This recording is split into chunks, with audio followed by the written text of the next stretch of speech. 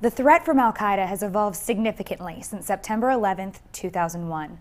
What began as a small group of Arab militants in rural Pakistan has since evolved into a terrorist network with global reach. CSIS has started the Al-Qaeda and Associated Movements Futures Project. This project will produce a series of scenarios on the future of Al-Qaeda and its affiliates through year 2025.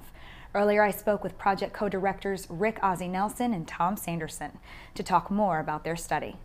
Given the degree and nature of the threat today, governments are understandably focused on what's happening now. One of the benefits of our study is to look into the future, determine some of the currents of the threats so that we can help governments become more proactive in facing what's going to happen in 2025. We're looking out 10 years plus, because that's what it takes for the governments, for the international community to go ahead and build kind of relationships and build the kind of capabilities that are going to be required to mitigate this threat that we'll be facing for arguably the next coming decades. Well, the study has various phases. The first phase is what we call a baseline assessment.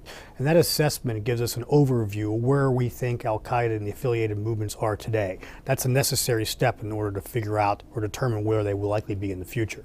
In the second part of the project, we're going to evaluate a series of case studies, everything from Al-Qaeda core to individual cells that are inspired by the Al-Qaeda narrative, as well as some of the affiliated movements. We're also going to look at issues such as technology and how that influences the group.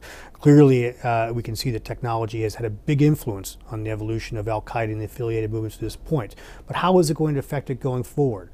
As part of the study, the research team will travel extensively to gain perspectives from outside Washington. The team will engage in a series of field visits across Europe, West Africa, the Horn of Africa, the Middle East, South Asia, and Southeast Asia. And what this will do is provide much greater context and texture to the findings that we've developed back here in Washington through the research that we've been conducting. To supplement written publications, the AQAM Futures Project will produce a series of audio and video podcasts to provide interim findings from the study. In September, we will release the findings of our report and discuss the future of Al-Qaeda and associated movements. This will include a discussion with some senior intelligence and foreign government officials who will be able to provide their insights as to where the threat is today and where it may be in 2025. We're not looking to predict the future, that's impossible. We're looking to determine some of the key factors, the fundamental conditions that may exist in the future, and understand how we can mitigate this threat. To learn more about the Al-Qaeda and Associated Movements Futures Project, visit aqam.csis.org.